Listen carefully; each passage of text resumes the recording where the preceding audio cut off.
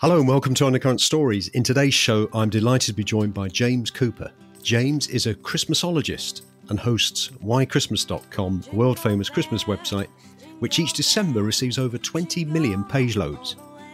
Having appeared on the BBC News, BBC Radio 2, Radio 5 Live, and many other media outlets, James is a highly regarded Christmas expert. Hello and welcome to the show, James. Well, hello, Bob, and thank you very much for having me. Great to have you on. So I guess obvious question, which I'll have to ask, especially for the listeners, is busy time for you at the moment? Yeah, it does get slightly busy around this time of year, I have to say. Yeah, I bet it does. I was looking on your website, and you're described as a Christmasologist, and it's sort of said afterwards, yes, there is such a word. I personally had never heard it, but that sort of sums you up, does it? Well, yeah, it's sort of a term that's been coined over the years by people like me who've are well into Christmas, shall we say? Yes. No, it's a very special time. But before we talk about the history of celebrating Christmas in the UK, which is obviously what the theme of the show is, can you just please tell us a little bit about yourself, your background, your story and your journey, and how you became so interested in Christmas, please? Yeah, sure. Well, sort of by accident, basically. It all started in the year 2000. I was just cutting my teeth as a web designer in North London, and some friends who were teachers came to me, and they worked at a local primary school. And this was at the infancy of the web, and they said, James, why can't we find a website that's child-friendly, that has Christmas information, and isn't trying to sell them anything? Because back then, you had the likes of Disney doing kids' websites that had a bit of information about Christmas and stuff. Yes. But really, the points of the site was to sell their DVDs and toys and things. So being a big kid, loving Christmas, I thought it'd be fun to make a little website for a school, learn a bit more about web design, learn a bit more about Christmas, and it'd be a fun little project. Little did I ever imagine that 22 years later, it would now be one of the biggest Christmas sites on the web. I'd be one of the most knowledgeable people in the world, which still really baffles my brain about Christmas, and it would take up most of my December. Wow. So you're still doing your web design? Yeah. That's my day job. And this is like a sort of giant, it just sort of slows down somewhat in December, and I go into Christmas mode. And thankfully, I have some understanding clients that can cope with that. Okay, so you sort of answered my next question, which was going to be what inspired you to start it. But it was the teacher friends that you had that wanted you to do something for them. Yeah, no, it's fantastic. Just for listeners, could you tell us a bit about the types of content available on the site, please? Yeah, sure. The site's in 4 main sections. There's a Christmas customs and tradition section, which is where you can find out about anything to do with the history and the customs of Christmas, like why we send Christmas cards, why we have Christmas trees, where stockings came from, where Santa arrived from, what about all those candy canes, all that sort of stuff. There's Christmas around the world, which is getting on for nearly 100 countries, how they celebrate it around the world, with information on that. That must have taken a lot of research. Yeah, it's all taken a lot of research, and a lot of the content for Christmas around the world has wonderfully come from visitors from the site to around the world, who they say, we've seen you got your country, but you haven't got this information, or you haven't got this country. Please, can you add it? I had last week, I had a person from Guyana visit the site and say, hey, here's some information about Christmas in Guyana. There's now a page about Christmas in Guyana. Wow. There's a section about the Christmas story, the history behind it. I'm a Christian, so that's an important part of Christmas to me. Yeah. But, sort of dispelling some of the nativity story-ness around Christmas, like Jesus actually wasn't born in a stable, and things like that, what the wise men might have seen and that sort of stuff. And there's a Christmas fun and activities section where you can make an online nativity scene, you can decorate an online tree, there's Christmas karaoke and quizzes and crosswords and all that sort of stuff as well. Yeah, well, I had a quick look. I had quite a long look at your site, and it's so extensive that there's a lot of stuff to see for people. Yeah, I go back to it because sort of most of the year I'm not that Christmas inclined, I'm getting on with other work, and it comes back and I sort of get back into Christmas mode November, December, and I sort of have a re-look at the site and go, yeah, there's actually a lot of stuff on here. Yeah. And there's still no ads on the site. That's a very important thing. I did notice that, actually. It's because of the teacher thing. I've been offered big ads. I bet you have. And big money over the years. Always say no. I've got it set up now in a way that although it gets millions of page loads, it's actually very elegantly run, so it doesn't actually cost me that much to run, which is good. No. So what's the most important part of Christmas for you, James? I really love Christmas music in all its flavours and genres. I love carols and I love the sort of more commercially wacky stuff. I've got over 400 Christmas albums in my digital collection, which is slightly daft. And I'll happily listen to Christmas music any time of year, which when you've got that many albums, you kind of need to have a listen to them. Yeah, I think...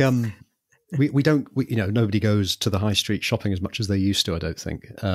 So a lot of people are at home buying online, all the rest of it. There's nothing quite like going into a store just before Christmas. I don't mean in October. I mean sort of mid-December onwards, and hearing those sort of famous songs when you go in. I think it conjures up a great atmosphere. Yes, yeah. And I quite agree that although I love Christmas, I don't like to inflict it on other people as much as I like it. And so, yeah, I think Christmas music in shops before December is just wrong, basically. Yeah. Yeah. No, I think we both agree on that one. So just talking about the history, because I know that one or two listeners have asked me to do this particular one about the history of Christmas in the UK.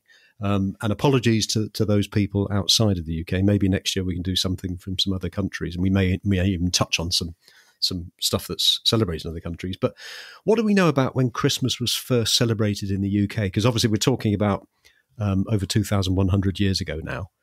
So what do we know about when it was first celebrated? No one's really sure. I mean, early Christianity had come to England, certainly, in sort of the late 300s when the Roman Empire was being Christianized. But there's no records that Christmas was celebrated as such in the UK at that time. When the Romans went out, there was more of a focus on Celtic Christianity. Yeah. And they probably did celebrate Christmas, but again, there are no records. The earliest recorded date of Christmas in England is from 597, which is 2 years after Augustine arrived in England to sort of, as the official popes, go and Christianize the English, type of thing.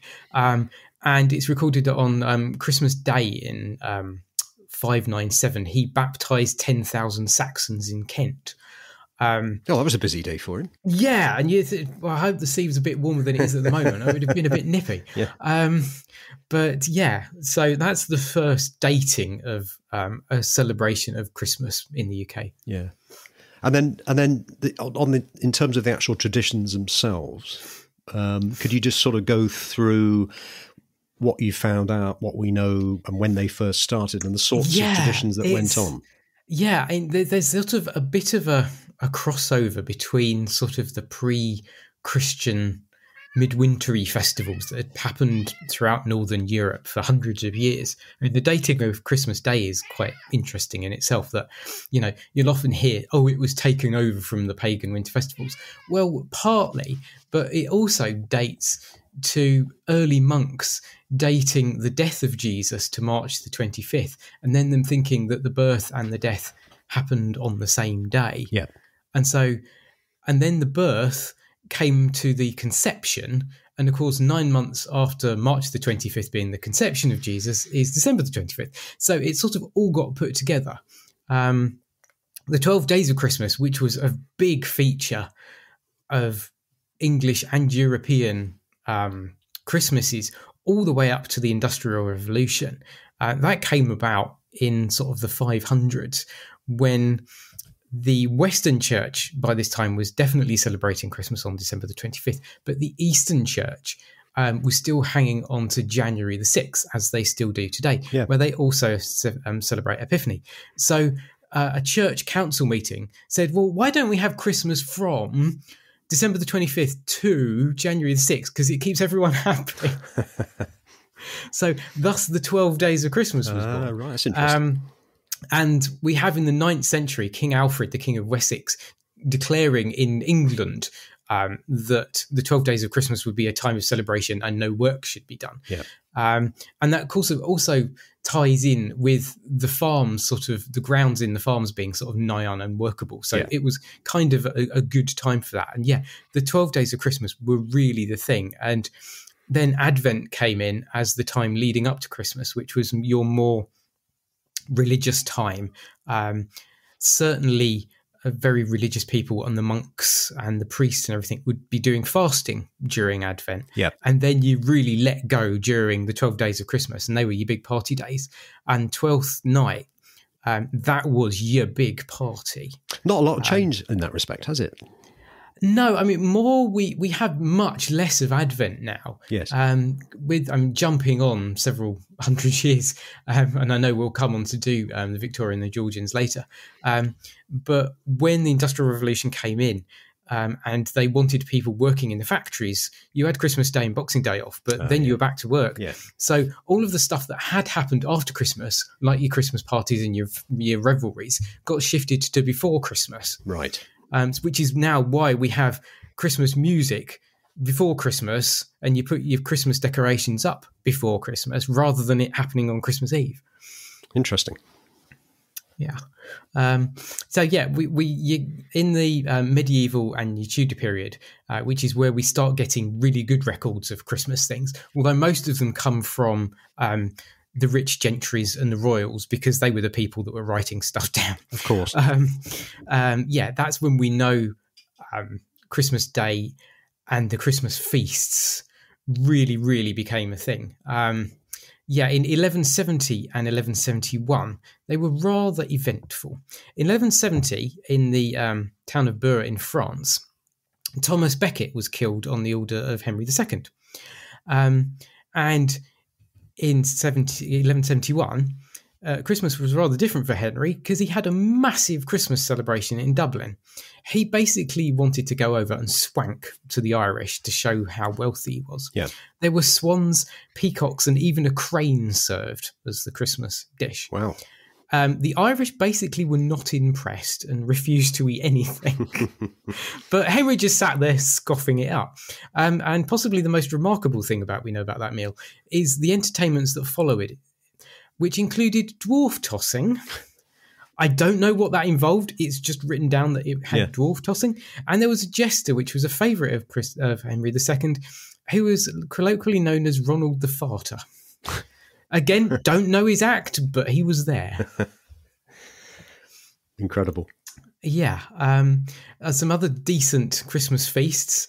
King John in 1213, his feast included 420 boar's heads, 16,000 chickens, 15,000 herrings, 100 pounds of almonds, and 500 pounds of wax just for the candles. Wow. Yeah. Wow. It must have been a few people there celebrating it with him. I would think so, yes. I mean, there are records of nobles and sort of your rich local gentry inviting the poor people round for Christmas meals. Yeah. But they generally had them with the servants rather than with the rich people. I see.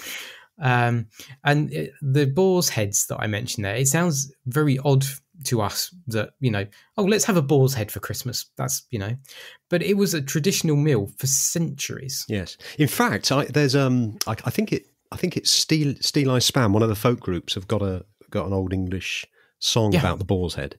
Yeah, Boar's Head Carol. That goes back to the 15th century. Does it? Yeah. Wow. And it was a bit like you still have today at Burns Night, where you pipe and sing in the haggis. Yes. You sang that carol as you paraded your boar's head around the Christmas table before you started eating it. Okay. Yeah. And around this time, you were getting the infancy of Christmas puddings, Christmas cake, and mince pies, although they were rather different to what we have today. Christmas pudding started as basically an oat or wheat porridge called frumenty. Yeah. It was eaten all year round, just with milk and your wheat or your oats. But at Christmas, if you were rich enough, you'd chuck in some dried fruit and things like these new exotic spices called cinnamon and nutmeg, because you were really rich to afford such things, and even a bit of sugar. But to prove you were also rich, you'd throw in some meat and possibly some beer. So it was like basically beer porridge. Yeah, the beer would be okay, I think, but meat with it, with a sweet. Yeah, well, it's very strange. Hence the name mince pies. Yeah. Because they started with minced lamb in them. And again, with your dried fruit and your sugar and your spices. And as your sugar and your spices became cheaper over the years, the meat went out and more nice things as we think of them today went in. And hence we still have the mince pies, but thankfully no meat in them. Incredible that the name still carried on. Yeah. And back then, Christmas cake wasn't eaten at Christmas. You had 12th cake, which was eaten at the big 12th night parties. Okay. And in it, the 12th cake then, it wasn't such a rich fruit cake like we have today. It was more like Italian panettone. Yeah. And in it was cooked an almond. And at the 12th parties, whoever found the almond would be the Lord or Lady of Misrule, who would rule over the 12th night parties. And it was during Victorian times that the 12th night cake became a Christmas cake that your Victorian ladies could eat at their afternoon teas rather than at blowout parties. Oh, I see. And the almond got transferred from the cake into the Christmas pudding, which again had become richer and more sugary and denser over the years. So yeah, lots of these things date back hundreds of years, but not in a form that we have them today. No, it's amazing how they've evolved over time, and will probably continue to do so. Yes, I think so. We also get the first turkey brought into the UK. Yeah, that was in 1526. And it's thought that the first king to eat a turkey was Henry VIII, although we don't quite know when. Yeah, throughout the Tudor period in the Middle Ages, you also had the custom of boy bishops. I don't know if you've heard of those. Well, I vaguely heard of them, but if you could elaborate, that'd be great. It's kind of like the religious version of the Lord of Misrule. Boys, normally at cathedrals or monastery schools, were elected as a bishop on the 6th of December, which is St. Nicholas Day. Yeah. And they held the authority of a bishop even to perform masses until the 28th of December. Wow. Henry VIII banned it because he thought when he was sort of diverging himself from Catholicism.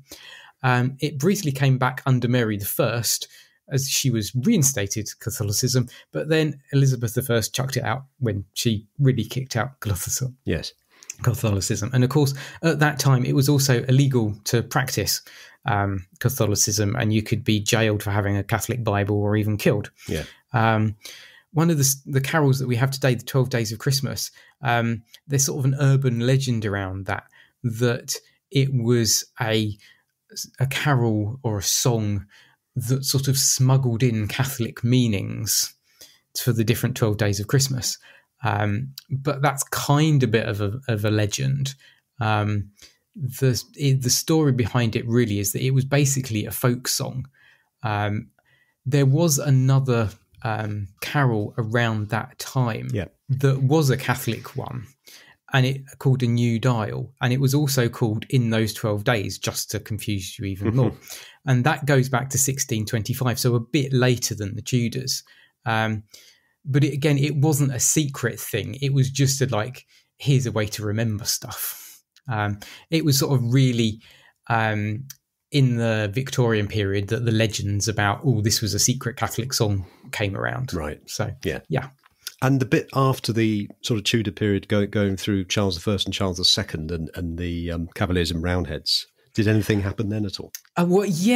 Christmas wasn't a thing for quite a while, especially up in Scotland. We hear about the banning of Christmas, and it's normally the fingers pointed at Oliver Cromwell. Yeah. Somewhat unjustly. He was around, and he certainly approved of it, but he wasn't responsible for the banning. Christmas was first banned up in Scotland in 1560, which is very early, under John Knox, who was the founder of the Presbyterian Church of Scotland and was very heavily early in on the anything Catholicism, get out, basically. Yes. By 1575, it was known as Yule Day in Scotland rather than Christmas Day. And there were punishments for anyone found dancing, playing or singing filthy carols upon that day. It was briefly reinstated in 1602 by King James I. Did the Scots not go to church on Christmas Day then? Only if it was a Sunday, and that was much the case when it was banned in England as well. It was seen as basically a Catholic sort of hangover of pagan old traditions of midwinter festivals. Yeah, I see. Yeah. And also because of the veneration of Mary as part of the Christmas story, that sort of extra did it in for it. Yes. So it briefly came back for about 30 years under King James, but because it had been sort of nothing Christmassy had been happened for Scotland for 40 years by that point, basically no one was bothered. So when it was fully banned in 1640, that was it. You might not actually believe it, but Christmas was only made a public holiday in Scotland in 1958. Wow. That is amazing. I have to say that my perception, it might be wrong, but my perception is that the Scottish tend to sort of go more for New Year's Day, New Year's Eve, rather than Christmas. And that's why. Yes, I can see that. Because they basically transferred all of their revelry that they had at Scotland, at Christmas, over to New Year's Eve. Yes. And there's actually interesting echoes of that in communist post-World War II Europe. In Russia and still lots of the so-called old Eastern Bloc countries that are now, they have Christmas again. Yeah. But New Year is still a bigger deal. And rather than Santa coming on December the 25th, you have Grandfather Frost, who was the communist Santa, who comes on December the 23rd. Grandfather Frost. That's interesting.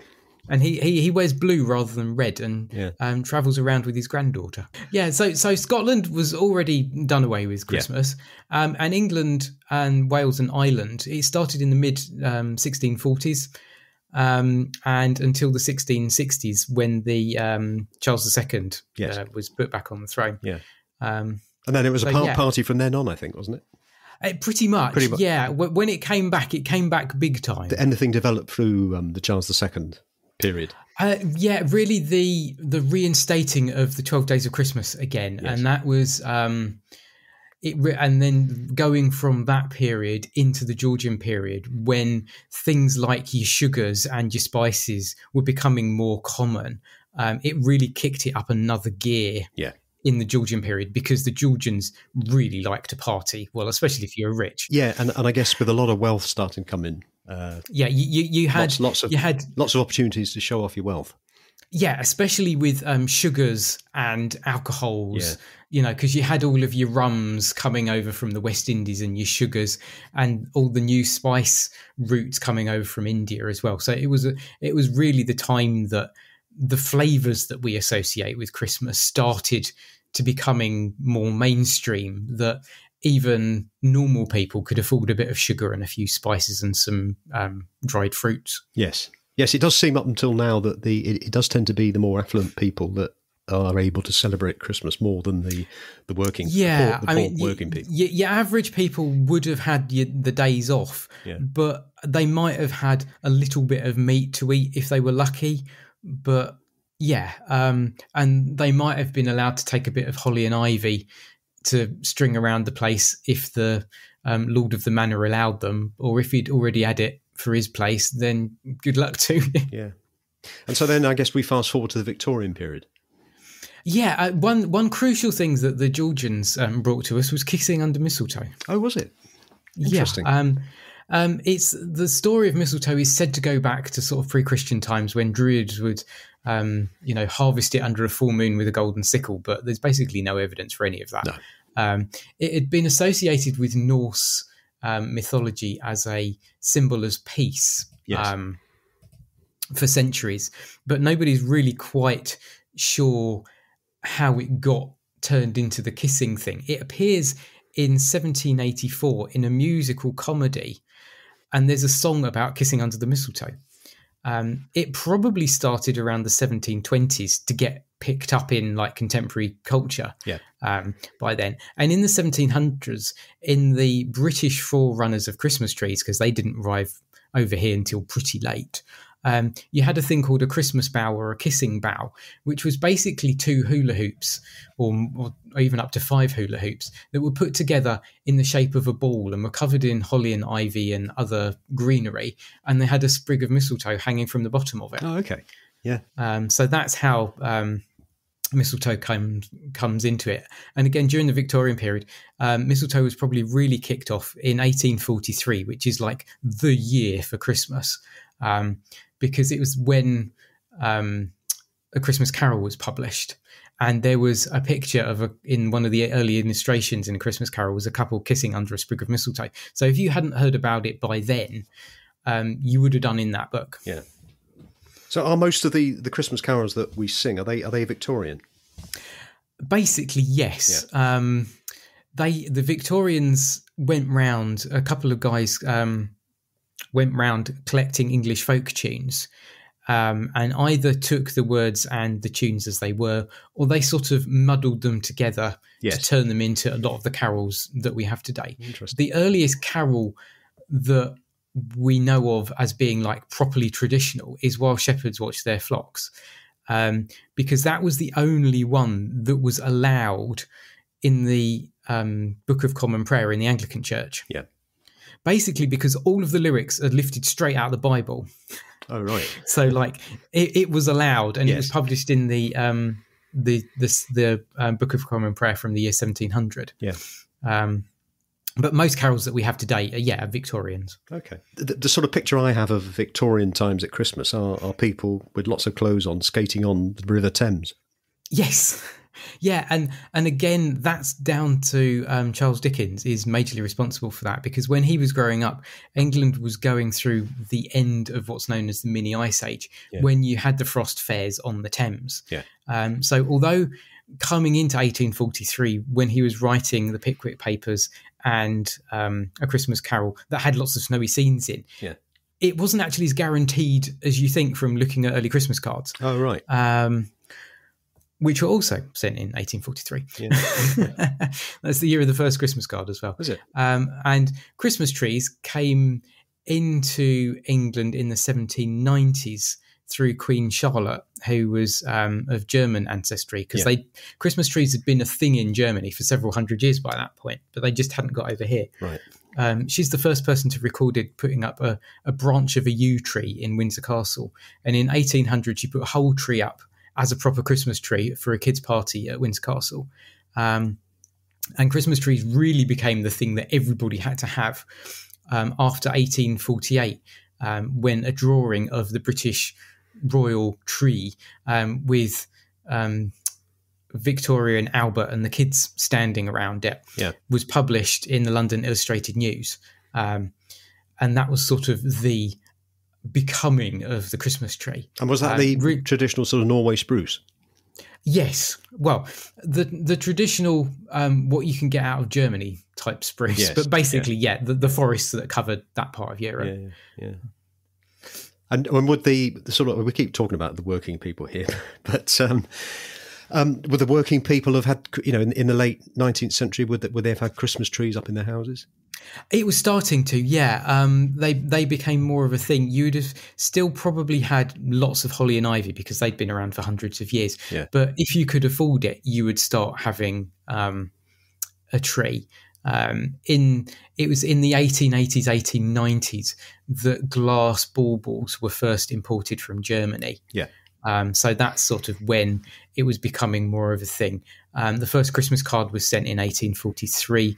You'd had the advent of the penny post at that time. Yes. A few years later, it went to a halfpenny post, which again allowed it to become more affordable. Okay, so in the sort of from 1850 onwards, the majority of people were sending each other Christmas cards. They were becoming much more common, yeah. I mean, the first card was published basically as a way of bragging, hey, I'm a rich person who can afford to send these things out to my friends. Yeah. And it also happens that the guy who invented the Christmas card was one of the people that was responsible for setting up the post office. And so he kind of had a good reason for trying to want to get people to send lots of things through the post. We're going to cover World War I and World War II shortly, but there's one question I'd just like to ask on the Christmas cards is if we zoom up to present day, with WhatsApp and Facebook messages and texts and video phone, all the rest of it, do you think there's still a place for a card, or do you think they're going to gradually fade out? That's a really, really interesting question. I think sort of the 70s and 80s were the peak of Christmas cardness, and I think you're right. I think they will survive, but in a much less common format. I think with digital, and also I've noticed speaking to people on social media with the postal strikes and also just the cost of postage now. Yes. if you're spending 60p a card or something, that adds up. It does, yeah. And I must admit, cards. I do like to receive cards from perhaps people that I very rarely see or I'm in contact with by text or phone. That's always quite a nice feeling. Yeah, and I think that's probably. I think your close family and distant people are probably where the cards will hang on the most as like sort of the yearly thing. Yes. It might be sort of all of your vague acquaintances that you see at work every day. Why do you need to send them a card? Yeah. So yeah, thank you for that. Just going back to after the Victorian, get into the Edwardian period and World War One. What sort of went on then? Were there many changes? Yeah, again, going into the Edwardian period, you had your big Christmas parties. They were coming out of the Victorian period. Again, it was becoming more commercialised. People could afford to spend more. That really halted abruptly with the arriving of World War One. Yeah. During the late Victorian period, and certainly all through the Edwardian period, basically all the toys that we had, especially tinplate toys, came from Germany because that's where they were all made. And it basically stopped at the advent of World War One. Yeah, I bet it did, because they wanted to put their metal to other uses, obviously. Yeah. And as did paper, because, of course, lots of paper was processed on the continent and came over as well. So your wrapping paper and your paper for Christmas cards as well suddenly ran out. Did that mean that in the UK we got toys made out of different materials?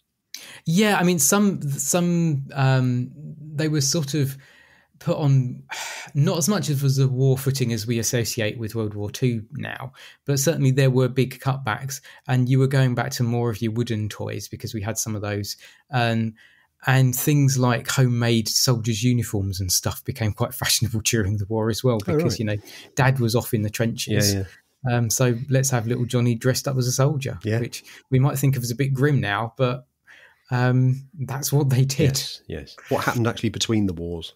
It came back between the wars, although not as big as it had been before. No.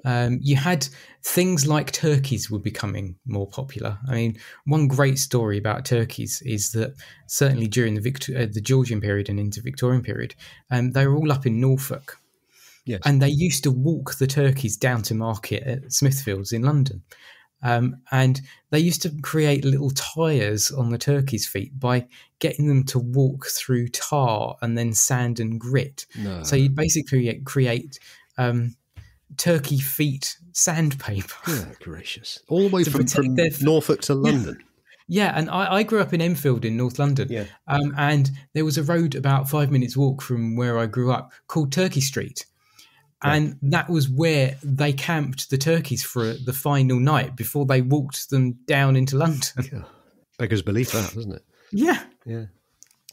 So, I mean, by the time the Victorians had come along, you had the train. So you trained your turkeys down because it was a bit cheaper and a bit quicker than spending 3 weeks walking down with your turkeys. Yes, I guess it would have taken about that length of time, wouldn't it? Yeah. I wouldn't have thought there'd be a lot of meat left. Well, I think they were sort of slightly different to what we think of the turkeys these days anyway. They're sort of a bit more darker meat, shall we say. Okay, yeah. Probably a little bit more free range, I would think. Yeah, decidedly.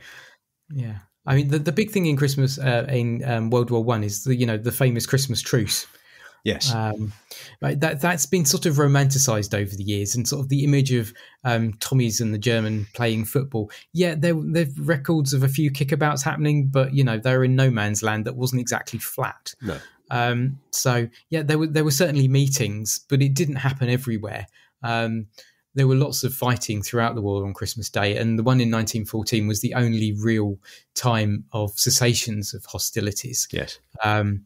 Because once it happened the commanders on both sides decided, we can't have these people getting along too well, or they won't want to kill each other. No, exactly. So back to war, lads.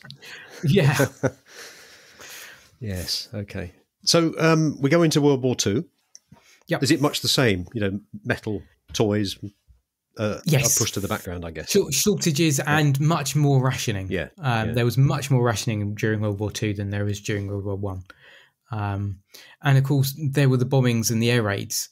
Incidentally, the first air raid did happen in the UK during World War One on Christmas Day. Did it?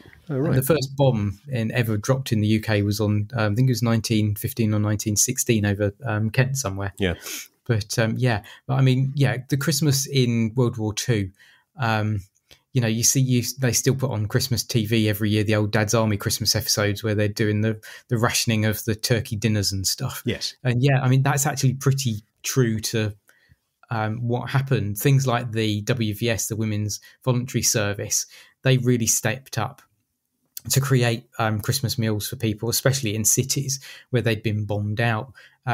You decorated, you made your paper chains out of newspaper, you wrapped your presents in whatever bits of paper you could find. There's records of people even making Christmas decoration out of the metal chaff that the German planes dropped on bombing raids to try and deflect the radar. Amazing. I remember as a child in the 1960s, actually at school making paper chains out of newspaper and then painting them. Yeah. It must have carried on a little bit. Great fun doing it. Yeah. So, and things like rabbit was an alternative to turkey. Yes. You even had like the wonderful wartime recipes where they basically put carrot into everything. So you had carrot Christmas pudding and carrot mince pies. Fill it out a bit. Yeah, well, it was because they were also vaguely sweet. Yes. So they took up the place instead of sugar. Years ago, and I say years ago, I'm sort of 60s and 70s, a lot of people used to put up a lot of decorations in their houses.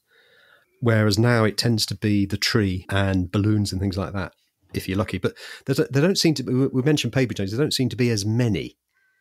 No, I think you're right there. And I grew up in the 80s and there were all the sort of the concertinary foil things. That's right, yes. Yeah, that you used to hang up from sort of corner to corner and in your light fixture in the middle of the room and things. Yes. Yeah. No, you still can get those. And a lot of them are made in South Wales, actually. Are they? There's a massive factory in South Wales that basically makes half the tinsel in the world. Well, it's nice to hear it's still going. Yeah. Yeah, I think the tree has become more of a focus. And I think that's kind of a shame, really. I kind of still like the foil dangly things. Yes, I used to like them. A nice sparkle to them. Yeah, and coloured lights were always a thing on trees, whereas everybody seems to have, or certainly some of the houses I go, it tends to be a white light nowadays. Yeah, and I must admit that I can't stand blue ones. I think they look horrible. No, it's like, but yeah, no, I've still got a set of my grandparents' old... be 1950s multicoloured lights with the big proper old glass bulbs. That's it. Yeah. I run them on a dimmer so I don't blow the bulbs up. No. I mean, I think in these sort of times at the moment, with people watching their bills for electricity, I think they would cut off a couple of power stations, wouldn't it? If everybody had those. Yeah. Well, thankfully LEDs are lights are a lot more efficient than the old incandescent ones. So you can run 10 strings of LEDs for one old light bulb. Yes, and those ones you can get and put on trees outside, just with a couple of 2 or 3 AA batteries. They're pretty efficient, aren't they? So where's Christmas going, James? I don't mean from a religious point of view, because that will carry on. But I mean, from a sort of traditions and what people do with the day and everything. Yeah, I think as the country is becoming more multicultural, especially in the last 10, 15 years, we're inheriting a lot of the traditions from around Europe, certainly. Yeah. And in much of Europe, Christmas Eve is the big day rather than Christmas Day itself. Christmas Day is a day to have off after you've spent all of Christmas Eve evening eating. Yeah. So I think we might see more of that happening with Christmas Eve becoming bigger, not outshining Christmas Day, certainly, but it becoming more of a pre-Christmas day, like Boxing Day is a post-Christmas day. Yes. So I think I can see that happening. And also the food that we eat. We might be eating more European delicacies rather than just turkey. I know local butcher, they tend to offer roast beef as well, beef as well to roast. A lot of people seem to be going for that. Beef historically was the Christmas meal all throughout history until turkeys arrived. Yes. Really, I mean, turkeys really became big in the mid-late 1800s. Before that, it was generally beef down south and pork up north. Yes. It could be that. Yeah, I think it's interesting how things will develop. Yeah. It might be that it becomes less of a thing. And certainly, I think this year, after coming out of 2 years of not being able to celebrate together, it seems like Christmas shopping is very much on the up again. Yes. But whether things like pantos, whether things like having big Christmas parties will ever be quite the same, I don't know, or whether some people are happier with a quieter Christmas now. Who knows? It'd be interesting to see how it develops, won't it? Yeah. So if there are any listeners who would like to find out more about the history of Christmas traditions in the UK, are there sources available on your site? I mean, like I say, it's a fantastic site with lots and lots of resources. Yeah. There's a page on my site in the Christmas traditions and customs section devoted to Christmas history in the UK. That's brilliant. And a lot of that, obviously, we've covered today, but if they want to find out more, there's more there as well. There's more there as well. Yeah, okay. So what current up-and-coming projects do you have that you'd like to tell listeners about, James? Well, I'm working on a couple of new countries to go on the site. Hopefully they'll be up sometime this week, depending on what other things happen. Yeah. I'm always thinking of other Christmas things. If you can't get out to a Christmas carol service this year, I actually created an online carol service during the first lockdown, thinking that it might be handy. Yes. For people not knowing what was going to happen at Christmas 2020. So if you go onto the site whychristmas.com, and on the front page there's a big button that says online carol service, and you can either go through it on the site or there's a link to it on YouTube, and it's about 35 minutes, and it's a sort of a little traditional Christmas carol service, and you get me doing the readings. Oh, well, that's nice. That's nice for people who aren't able to go out on that day. And I heard during 2020 and 21, places like care homes put it on for their residents as well, which is just like lovely. I think that's great. James, I think you're doing a great job with that site. I urge people to have a look at it. There's lots of stuff to go on, and like you said, that if you want to have a go at a service, you've got that as well. But the fact that you're giving up your time to do it and people getting something out of it, I think it's a fantastic service. Well, thank you very much. Yeah, I just love running it. And as you can tell, I'm quite happy to talk about Christmas all day long. Oh, you are? Okay, so if people go on whychristmas.com.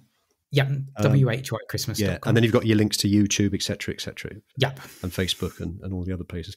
Well, James, thank you ever so much for coming on the show. It's been great talking to you. Well, thank you very much for having me, and it's been brilliant to talk to you. Have a good Christmas. And happy Christmas to you and all your listeners. Thank you.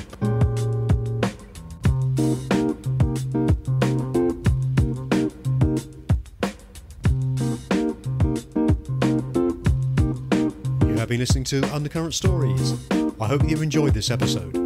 Please feel free to share the show link to your friends and family, and if you have 60 seconds, I would be most grateful if you would please rate and review.